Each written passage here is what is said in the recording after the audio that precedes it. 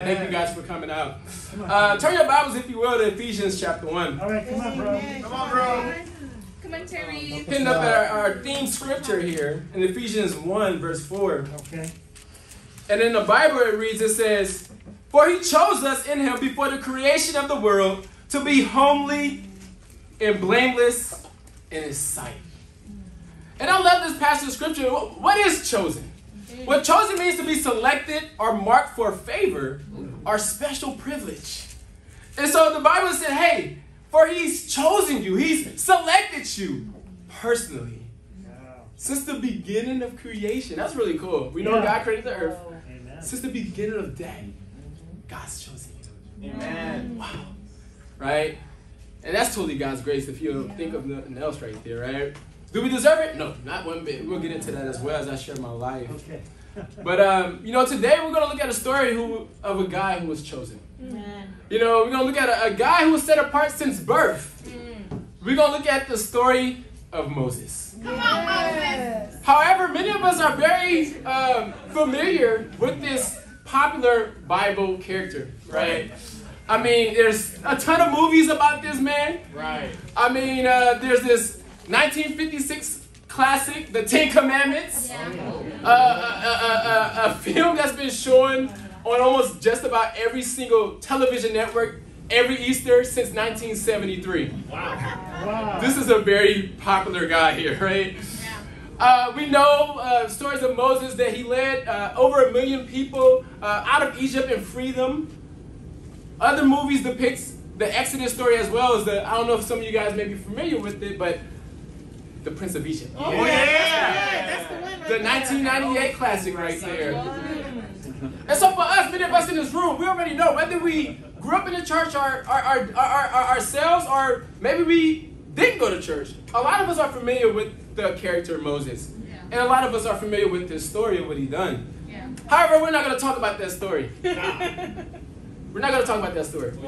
However, we're going to talk about another story of Moses that's in the Bible. We're going to look at Moses' life before he's called. Come on. We're going to look at Moses' life where he was at since the beginning of his birth and how God was preparing Moses since the beginning. Because indeed, God has chosen Moses. Come on. Which brings me to the title of my lesson today is Chosen. Come on. Let's go over to Exodus chapter 2. Okay. Exodus chapter 2. And as you turn in there, there's so many scriptures you can learn from. I'm just blown away by the Bible.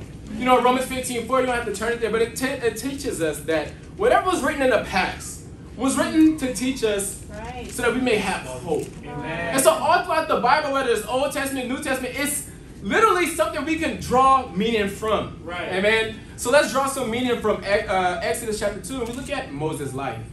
I only got 2 points for you guys. I know some of you guys are probably thinking about fellowshipping, spending time with family, and maybe getting some physical food, right? But I want to encourage you all with some spiritual food this morning. Amen? Come on, bro. My first point is reliance on God's providence. Reliance on God's providence. Exodus chapter 2, we pick it up here in verse 1. It says, "Now a man of the tribe of Levi married a Levite woman." That's awesome.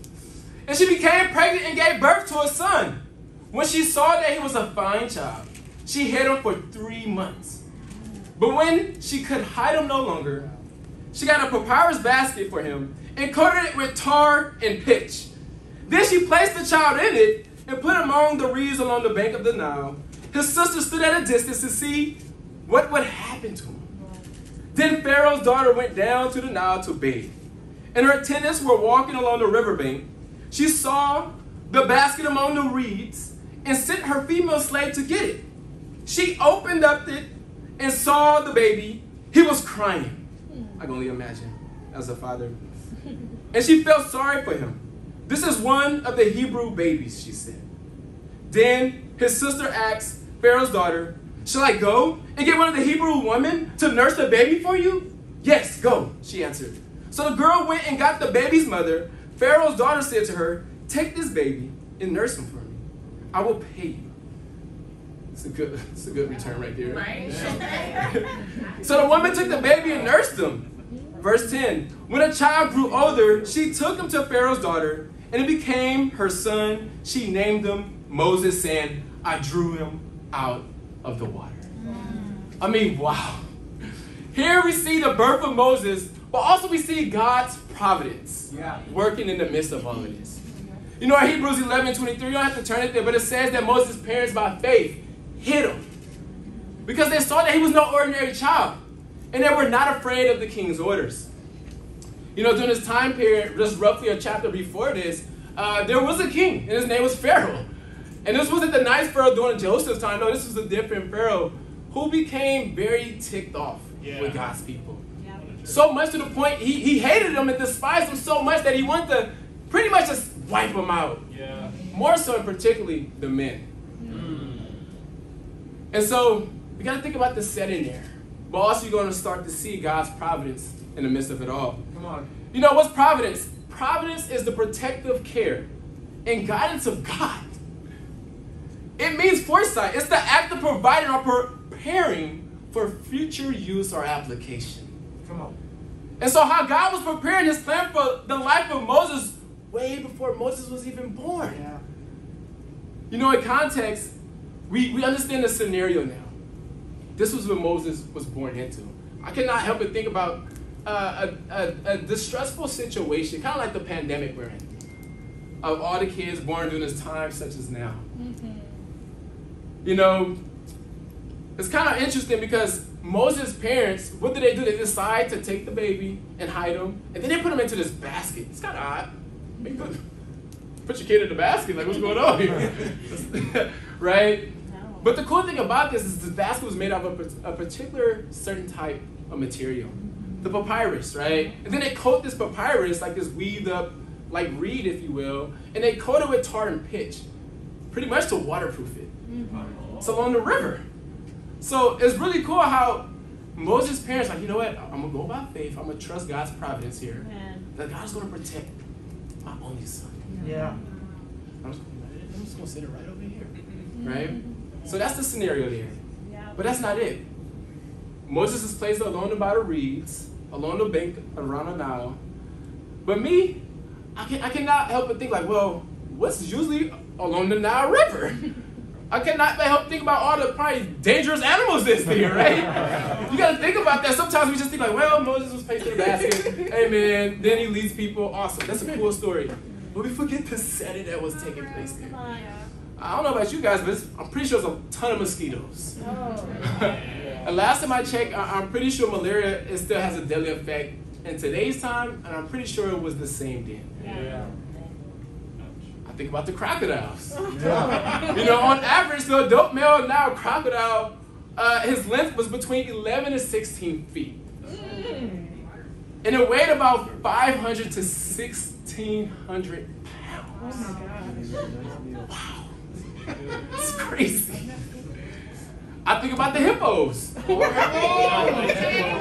forget about them sometimes. Sometimes we think they're like friendly little creatures that want to be pet. No. Not whatsoever. They're super, actually very aggressive and very territorial. And we all know the size of the hippos. But I cannot help think about all this situation going on in the animals, but then this little child right by the reed. Again, God's providence. Yeah. And despite all of this going on externally, God's hand was involved. He had a plan. You know, I don't even think it's a coincidence that Moses' mother, trusting God, let her baby go. And then it comes back full circle. Mm-hmm. That the Egyptian king who wanted to kill all the boys, out of all the people, it's his daughter. Wow. It's his daughter that noticed Moses. In a sense of compassion, I'm pretty sure she has, like, wow, I hear crying. Wait, why is this baby here? And then all of a sudden it comes back full circle where the baby ends back up into his own biological mother's hands. Yeah. And get paid for it, amen? But you also got to think about the scene. If it was according to the Bible, and it's fact, right? According to the Bible, if the scene and the setting was that every son was being killed, think about the horrific scene that would have been there. Yeah. We forget about that. Yeah. the order was that every son gets killed. And so I'm pretty sure as the mom is bringing her own son to the Nile River, think about the horrific scene that's right in front of her. That takes a lot of faith. Yeah. I can only but help but think about all the babies possibly drowned. I'm pretty sure they did. I cannot help but think about all the crying and the pain, and then just think about maybe the other parents see that too, and maybe the other soldiers are pulling those parents away just so that the boys could be drowned. We forget about that. But again, God had a plan. God's providence. You know, in Acts 7:20 to 22, you don't have to turn it there. There's a guy named Stephen. He was a preacher. He was a disciple. And he was preaching about the Jews. And he says, at the time Moses was born, and he was no ordinary child. For 3 months he was cared for by his family. When he was placed outside, Pharaoh's daughter took him and brought him up as his own son. Moses was educated in all wisdom of the Egyptians and was powerful in speech and action. Sometimes we think about, man, yeah, Moses, he led people. But we can't forget the fact that this guy was thoroughly educated. I mean, Egyptians, like culturally, historically, they're kind of known to create a lot of stuff, like arithmetic stuff I don't like. Geometry, all this stuff came from there, right, culturally. Amen. And so you can only imagine, it probably makes sense why the family even had an idea of creating this papyrus basket and coating it. Like, I would have never thought of that stuff. But we know Moses was thoroughly educated. Yeah. Again, God had a plan. God was preparing his plan for Moses' life. Equipping him with the necessary tools since the beginning. God's providence in the life of Moses. You know, looking at this passage of scripture, I cannot help but think about all the gamut and all the stuff that had to happen in my life in order for me to even be where I am today. Amen. You know, oftentimes I think sometimes we talk about remembering and remember what Christ done in our lives, but oftentimes we don't remember all the stuff externally that had to happen in order for that to happen even in your own personal lives seated here in this morning, right? Right. The stuff like your family had to go through for you to be here in the seat. Right. The stuff that people who paved the way before us had to go through in order for us to be in these seats. Right. We forget about those things. Yeah. And I cannot but help me think about my own life and adversity and how God's continued to help me overcome in a lot of those ways. You know, just a little bit about myself. I'm originally from San Francisco, Bay Area, amen? And, you know, coming from a family of 5, you know, my intermediate family, it was my mom, my dad, my brother, and my sister, and I was the youngest of the 3. And we grew up in public housing. It was just pretty much a low-income community, if you will. And I was thinking about it, just kind of panning out. I was like, wow, 5 family members, but 1 source of income. God's totally provided. Overcoming adversity in education. I mean, for sadly, we live in a world where there's so much inequality, even when it comes to our education systems. You know, and I'm grateful because before I was even born, my mom, who worked in education somewhat for some time, she started to kind of become more aware of what was going on. And so now when she had children, she was able to advocate for us. And I'm really grateful for this time because, you know, in elementary school, it was a time period in my life when the teachers wanted to place me in special education. And it's kind of like binding and bleeding into this like prison, school to prison pipeline, if you will, this inequality system that's set up for students and people of like less fortunate communities, and they put them in this system based on their zip codes rather than their performance. But I'm so grateful, Pat, out that my mom externally was working behind the scenes for my behalf. Again, God was working through that. I think about overcoming the adversity, just again, what I was sharing, growing up where I grew up, isolated in a poor community in San Francisco, because oftentimes you only think about the Golden Gate Bridge, just all around the movies. You think about the Big Pyramid, right? You think about Alcatraz. You don't want to go there, right? That's the prison. But even though I grew up in this isolated, poor community, right, the way we look at it in an American fashion, but yet I cannot help but think, but we always have food on the table. We had a close dynamic, like a close family, a close-knit family. Right. Though we didn't seem like we had much, it seemed like we had the whole world. Right. Again, God's providence. Overcoming adversity is internally, like fears, just living in that community with so much gang violence. So many of my friends either went to prison behind whatever choices they made, but sadly for some, very young, at teenage years, middle school, 11, 12, 13, 14, 15, 16, 17, like being gunned down. Wow. Even if you didn't want anything to do with anything, it was just an unsafe environment. Yeah. And so for me, having this internal fear that, man, I don't know if I'm going to be able to make it to the age of 18. Wow. But I'm here now, obviously, thank God. Yes, God's provided. You know, overcoming adversity through sports. I mean, yeah, I know it's shared. I had the opportunity to play collegiate ball and stuff, but most people don't know this story. You know, overcoming through sports, I went to a high school, was it like top tier, very competitive by nature or whatnot. So with that said, we never won more than 4 games throughout my whole entire high school career. Like, think about that. My sophomore year, we went nothing. Junior year, we won 2 games. We got really excited. We thought we could go, you know, have fun, and then we lost the rest of the games throughout the rest of the season. And then my senior year, we won 2 more games. So that kind of is for it, man. Overcoming adversity. Overcoming adversity to get into college. UC Berkeley. I actually got denied the first time. Amen. But I'm so grateful I got accepted the second time on an appeal process. Overcoming adversity in college, it was a culture shock at first, but overcoming adversity there to earn a full scholarship athletically. I started off as a walk-on student athlete, didn't get paid nothing. Like, they were looking for the other athletes, but they wasn't looking for me. They wasn't checking for me. I wasn't recruited by them, right? But just having the opportunity to be on the team and work my way up and overcome adversity. You know, overcome adversity while in college and being able to graduate on time with over a 3.0 GPA. And being the first in my family to actually attain a bachelor's degree. Overcoming adversity. Overcoming adversity, being a responsible adult. You know, post-grad now. Learning how to pay my bills on time, finance, look for a job, following after graduation, right? I have to learn those things. Overcoming adversity. God was preparing me. Why was this all happening? God was preparing me. He was molding me. He was shaping me. Preparing me for a plan that I didn't even know that was going to come later down the line. Because honestly, moments after this, I was met by some disciples. I began studying the Bible, and on May 13, 2015, I was baptized. But the crazy thing, it didn't stop there. Right? I had to overcome some more adversity and some more opposition. Learn how to apply the Bible to my life to put God first above my family, above my careers, above my friends.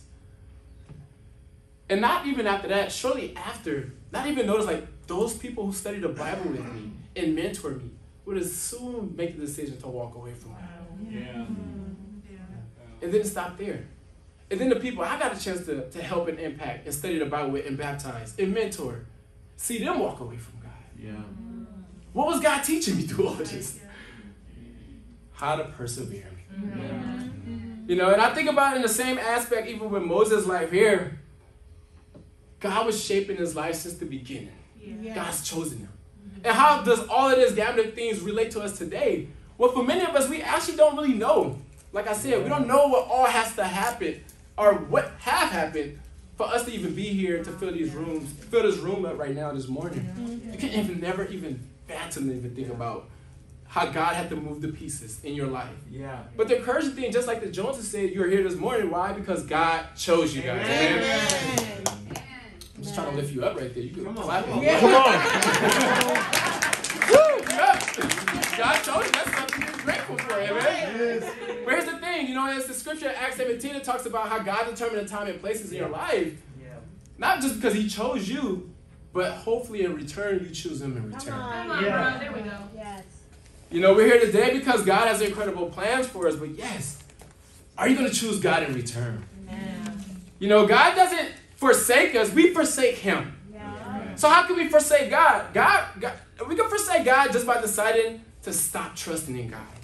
And trusting God, not just partially, but fully trusting God with our lives, even through the midst of a pandemic. We can forsake God by being impure. We can forsake God by having an emotional roller coaster, just going up and down in our lives, but never having a great foundation that keeps us solid and committed. We can forsake God by not trusting in him with our future. We could forsake God by not choosing Him every morning, every single day, just to talk to Him. And it's crazy that we live in a world, sadly, that want all of God. And we want what all God can do for us, 100% of God. But we can't even give God 10%, let alone our whole heart. But that's the situation we live in. But the cool thing about it, we have a decision to make. We don't have to stay that way. We could be those who are just like Moses and actually do something about it. You know, for us, we have to decide whether we are going to rely on God's providence or are we going to rely on ourselves. You know, I want to challenge this here because I don't really believe that you're going to be impacted just by my example. No, I got to call you to make a decision. And I want to call you to a decision to fully rely on God. Through the scriptures. That's what changed Moses. That's what changed me. And I totally believe that's what could change each and every one of us here this morning if we make a decision to do likewise. Are you with me? Amen? Amen. You know, if you are a guest here, thank you for coming out to our Bring Your Neighbors Day service. You know, and I want to challenge you guys to study the Bible. Get with the person that invited you out. Study the Bible. The scriptures are amazing. It's inspiring. It's been around for ages. Obviously, something got to be right. Study the Bible and actually apply the Bible in areas of your life where you're weak too. So you can see God work in your life and you can be the men and women that God so desires as well. Amen? Amen. Point number 2, perceiving the vision of God. Let's go back to our text in Exodus 2. Perceiving the vision of God. Exodus chapter 2, beginning at verse 11. It says, one day, after Moses had grown up, he went out to where his own people were and watched them at their hard labor. He saw an Egyptian beating a Hebrew, one of his own people, looking this way and that and seeing no one. He killed the Egyptian and hid him in the sand. The next day he went out and saw 2 Hebrews fighting. He asked the one in the wrong, why are you hitting your fellow Hebrew? Come on, man, why are you hitting him? The man said, who made you ruler and judge over us? Are you thinking of killing me as you killed the Egyptian? Then Moses was afraid and thought, what I did must have become known. Oh no. Verse 15, when Pharaoh heard of this, he tried to kill Moses, but Moses fled from Pharaoh and he went to live in Midian, where he sat down by a well. Now a priest of Midian had 7 daughters, and they came to draw water and filled the troughs to water their father's flock. Some shepherds came along and drove them away, but Moses got up and came to their rescue and watered their flock. When the girls returned to rule, their father, he asked them, why have you returned so early today? They answered, an Egyptian rescued us from the shepherds. He even drew water for us and watered the flock. And where is he, Reuel asked his daughters. Why did you leave him? Invite him to have something to eat. Moses agreed to stay with the man who gave his daughter Zipporah to Moses in marriage. Zipporah gave birth to a son, and Moses named him Gershom, said, I have become a foreigner in a foreign land. During that long period, the king of Egypt died. The Israelites groaned in their slavery and cried out. And their cry for help because of their slavery went up to God. God heard their groaning, and he remembered his covenant with Abraham and with Isaac, with Jacob. So God looked on the Israelites and was concerned about them. Yeah. We'll pause right here. We see a lot of people for this passage of scripture looking. Just like how you guys looking at me. I'm looking at you, right? We see a lot of people looking. Moses was looking and seeing that the situation was going on in the life at the time and just see the injustice, the oppression of the Egyptians, pretty much humiliating his people, bashing his people, oppressing his people, keeping them down in slavery. And then we see God look and he sees it all. And he's concerned. And he wants us to do something about it. You know, Moses begins to perceive and realize really what's going on around him. What perceive means is just to become aware. We already established that he was educated, right? And so now Moses begins to see the world how God sees it.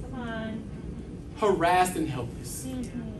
And the thing about Moses, he wanted to do good. He's like, I got to do something about this. I want to help. Hey, stop hitting your brother. Stop doing those things. Stop it. Now he makes some bonehead mistakes along the line, killed someone that's not cool, right? Right? It's not cool. And so for this, he flees, he runs off and goes to another land, Midian. But I love here in verse 11. It says, one day after Moses had grown up. And in context, just to kind of pan out a little bit, in Acts 7, it says when Moses was 40 years old, He decided to visit his own people, the Israelites. And so at this time period, even though here in verse 11 it says one day after Moses had been fully grown, some time has went by since he was a kid. Wow. Moses is 40 years old right now.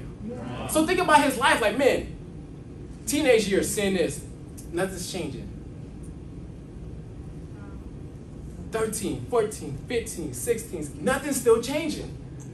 It's still oppression. His people are still enslaved. All these different things. In his heart, based on the scriptures, he wanted to do something about it. He had a goodness in his heart. He wanted to change the circumstance. And I'm pretty sure he was so frustrated, like, hey, I'm trying to do my best. I'm educated. I'm trying to help people. But it seems like it's not working. Come on, Tyré. For 40 years. And so we learned that Moses is 40, and by this time we learn and he sees the desires that Moses just wanted justice. Yeah. Like many of us, we want justice. Right. We want freedom. We want all these different aspects. We want equality. We want fairness for all people, do we not? Amen. But here, we see the same situation. That was Moses' heart. Yeah. But he still didn't have the answers, at least not just yet. But I love this passage of scripture. We can see it. Let's just kind of look into Moses' heart. Look at verse 17. Come on, Tyré. We see that he sees people mistreated. We deal with the situation with the Hebrews. But also, we see him deal with a situation with women. And I love this because this is God's heart for women as well. Amen. And we can learn something from this passage of scripture. It's awesome that Women's Day is coming up. And he later sees 7 women being mistreated by the water well by shepherds. And he comes to their aid. Now, I started to kind of think, well, why does Moses take a stand for the women against shepherds? I mean, in the Bible, wasn't Moses himself a shepherd? Right? Like, why is he going against his people? They're like, I'm kind of confused here, right? And that's what I love about the Bible. You know, scholars believe that there were desert rules. And what it meant, just in summary, is just the people at the well, they'll go draw water from the well, right? And the rule was, it was pretty much first come, first serve. And so think about it, you got these women who are here waiting in line for the next turn, wait in line, but then you have these guys just kind of interject and cut them. And Moses sees that.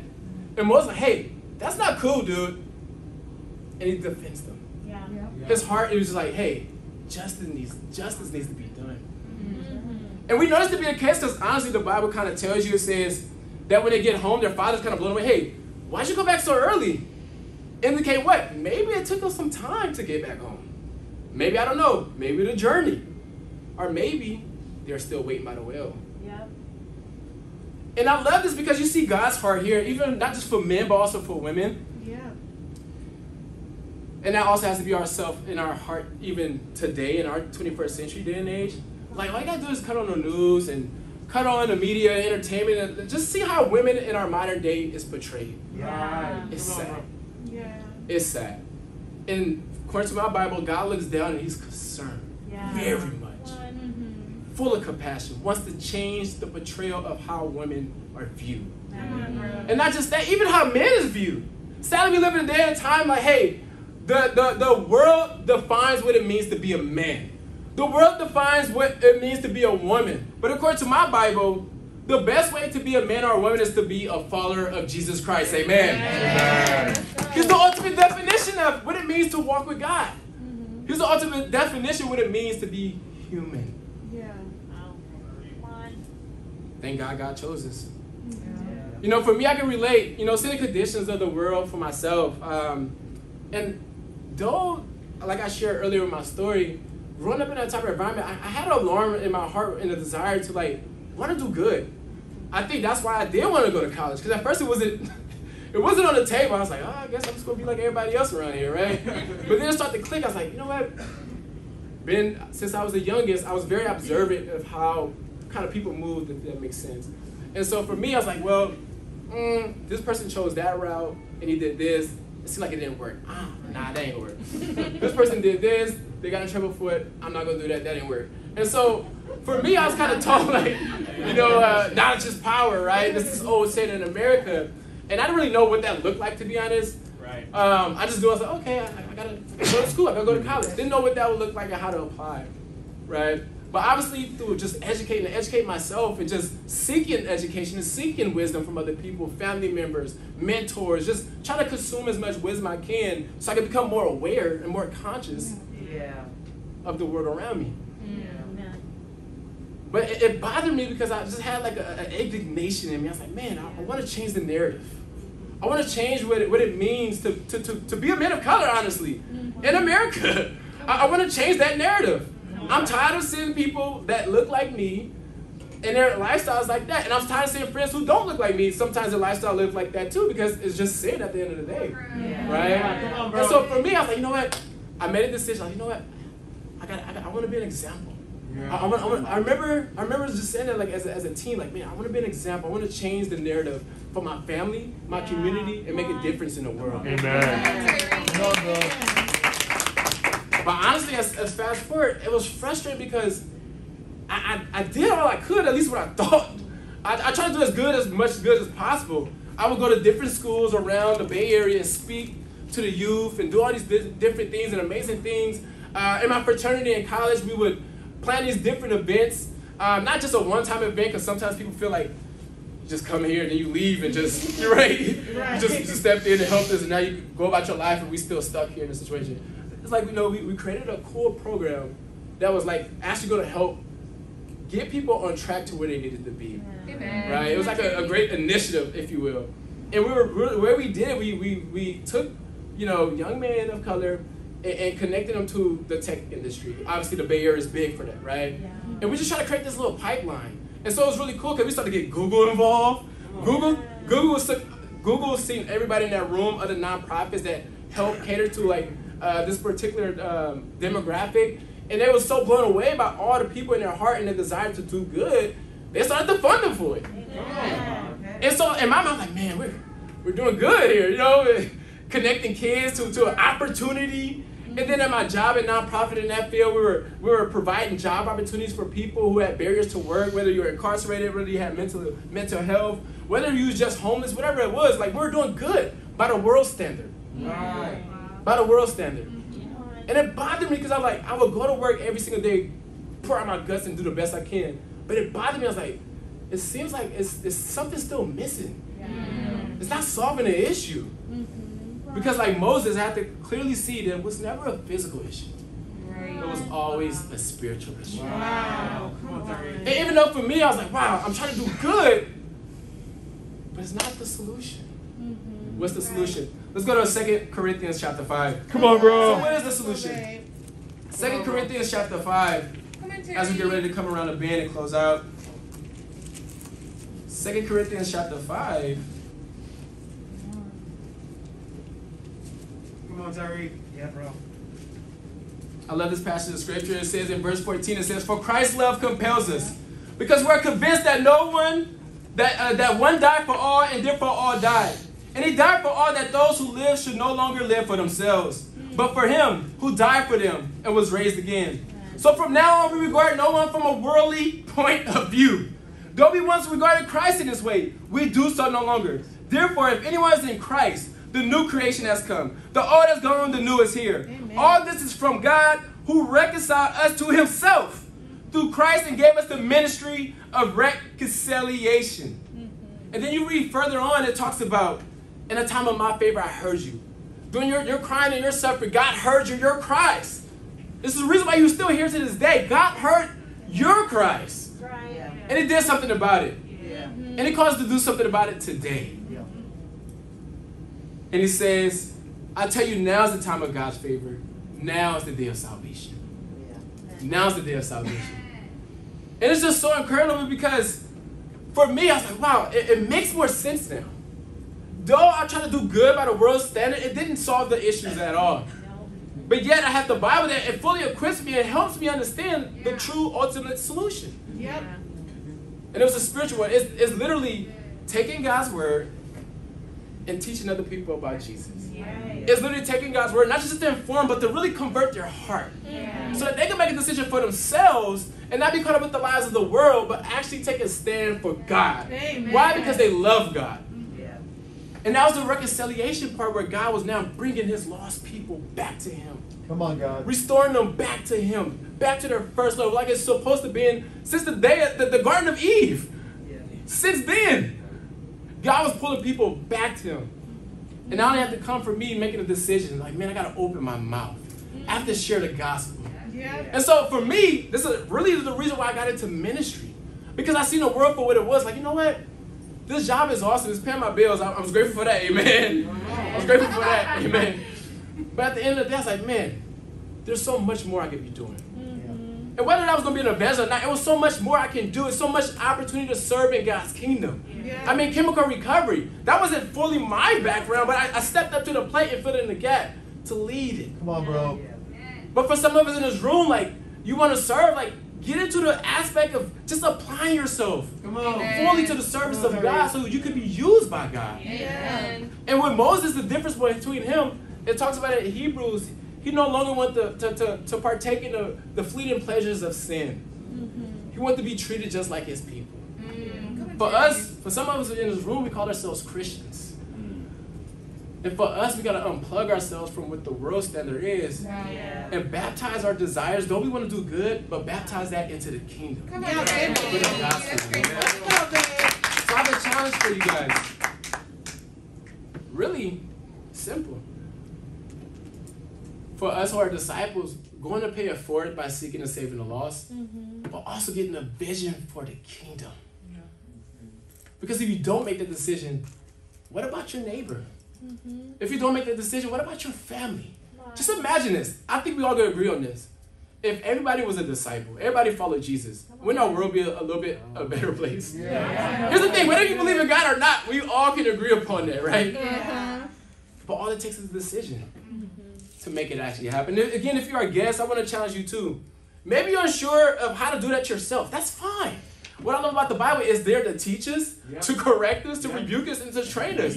So guess what? You too can learn of how to actually apply the Bible and go help and join and help more people have a relationship with God. Amen? As we conclude, you know, I'm super grateful for you guys allowing me to share. Come on, babe. But I also want you to understand, don't allow this to just follow your ears and just leave out of here, not making decisions. Right? Make a decision. Understand who God has designed each and every one of you to be. You're chosen. You're chosen.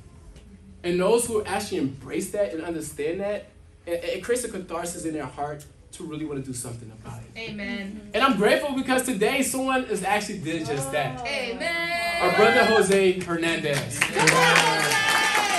Jose Hernandez is someone who, you know, by worldly standards is very successful, a student, you know, at the Dominguez Hills, studying film and whatever. But it's awesome that he understands his ultimate purpose. It's not just him being a student there at Dominguez Hills. No, he's understanding his true identity that God chose him to be a son of God. And with that, family, thank you guys for allowing me to share. I love you guys, and to God be all the glory.